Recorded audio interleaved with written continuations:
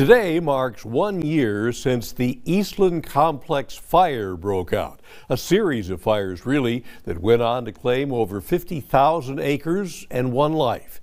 KTAB's Noah McKinney gives us a look back on the fight to contain the destruction and a glimpse of the rebirth happening in the communities that took the brunt of its force. Tonight's top story. As soon as you're ready, you go right ahead.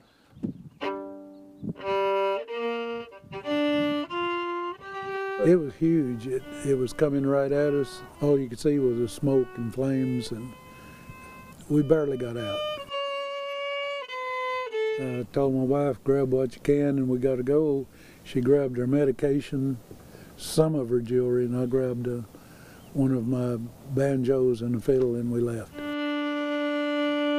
Carbon resident Leo Gillentine lost his home in the Eastland Complex Fire 1 year ago. This handmade fiddle is one of the only possessions he was able to save from the destruction. It was devastating, to say the least. Mere days after the Walling fire was quelled, what would come to be known as the Eastland Complex Fire was just sparking up in the rural communities of Carbon and Gorman. The fires were almost impossible to fight, so getting people out of the line of fire was probably the highest priority. Cisco Fire Chief Walter Fairbanks says this fight was unique, not in the fire's origin, but the sheer magnitude of its size. And another one breaks out, and then another one breaks out, and another one breaks out. So that game plan you originally had just kind of goes out the window. 6 separate wildfires claimed over 50,000 acres of land. Mutual aid from all surrounding Big Country fire departments, Dyess Air Force Base, and several out-of-state departments struggling to contain the destruction. It's overwhelming at first, and then there's eventually you get that feeling of, man, there's just nothing we can do. We just got to get these people out of the way. Some moving away and some staying to sift through the ashes. But the greatest loss by far was that of Eastland County Deputy Sergeant Barbara Finley. It's heartbreaking because she was trying to help everyone. She laid down her life while helping with evacuations for our friends in Carbon.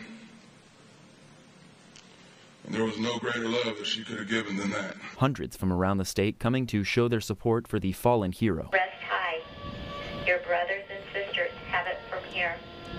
End of watch, March 17, 2022.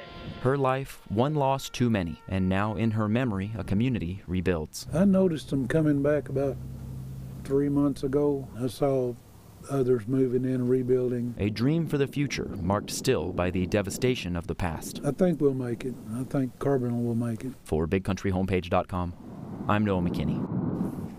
Thank you, Noah. While many folks have been able to rebuild, some are still struggling to shoulder the cost of such a large loss. One pastor in Carbon telling Noah that even those who are offering all their help they can to their neighbors, they're facing fees they just cannot overcome even 1 year out.